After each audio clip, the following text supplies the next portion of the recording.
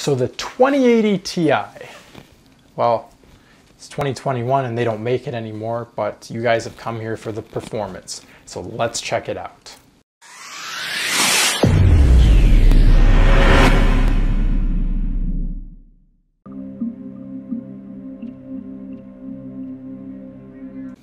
What is up, YouTube? Tech Titan back here. In today's video, I want to talk with you guys about the 2080 Ti, my overall experience with it, and let's run some tests such as the benchmarks. And we're going to do a test, it's called Heaven. For those of you who don't know Heaven, it's very similar to BMW and similar rendering programs. Now what Heaven does is it takes shaders that you would see mainly in games, and it pretty much puts a performance on your CPU or GPU and stress tests it. And now what this is going to do for us is it's going to pretty much show us certain things and how well it handles certain rendering, just to give you an overall idea of the performance of the game. So I've already got the card launched up and installed in my computer, and we're running this alongside a i7, I think it's the 8th gen, as well as 16 gigabytes of 34 megahertz RAM or 3600 megahertz RAM. These are just the important things to note, as different CPU, different RAM will hinder the performance or make it better. I find that this is a very average build. Now the CPU is not overclocked either, which is one thing to note, but we have some tests to run here. So let's start off with Heaven. And after we do Heaven, we're going to run some games as well. We're going to run Destiny, and then we're going to view the overall benchmarks comparable to other cards that are currently on the market, such as the 30 series cards, 30, 60, 70, up to 90, and where this card currently sits comparable to those other cards. So as we're going through the beginning stages of this program, it starts off light, and you guys can kind of just see here that there's not a whole lot of rendering lag. I mean, the playback's really good. As it's moving around, we can see that it's able to function with the overall HD 4K resolution. So now, as I mentioned before, this is outputted on a 4K display. So normally the other cards on the market would not be able to even handle output on a 4K display. This card, I found, has done really well so far with its output. We got some really good shader definition. Like, we do see some moments of choppiness here, but it's overall, it's fairly good. It's doing fairly well, I'd say. With the overall resolution as well, like, you can't really tell in this video how well the resolution is, but it's very crystal clear. We have very minimal, I should say, lag, and very minimal particle, trying to think of the word here, but very minimal particle trail. So there's nothing kind of trailing along the screen, just lagging there. But the overall performance, the program's running great. And these are some high definition images that would normally be rather hard for a processor and graphics card to comprehend. So the card it's doing very well in this program so far. But let's take a look at some of the other aspects.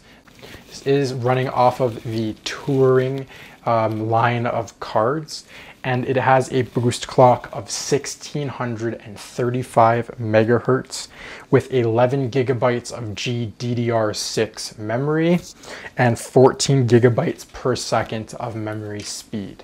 So now this card, comparable to some of the other cards on the market right now, such as the 3060, which I believe only has 8 gigabytes of GDDR3, or GDDR6, I should say, has a lot of, I guess you could say, a lot higher of memory cap for the price point. Zone C, Zone A captured.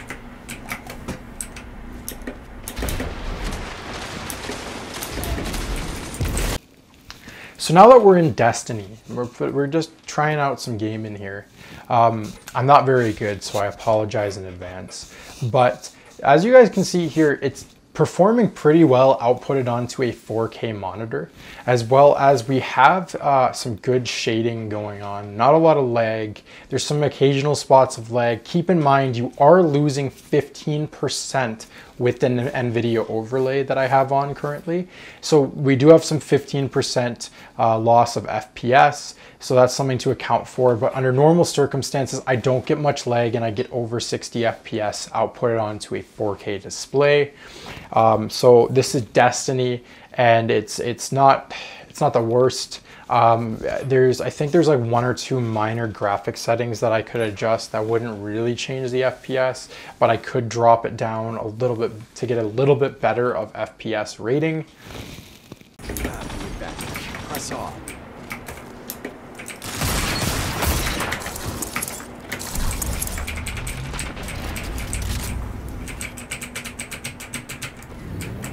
Capture Zone C.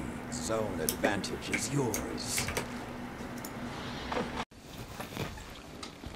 So as you guys can see here, for the 2080 Ti, we have an average benchmark of 175%, which is 7th best card of 659. So if we go back to the consistency is actually pretty good.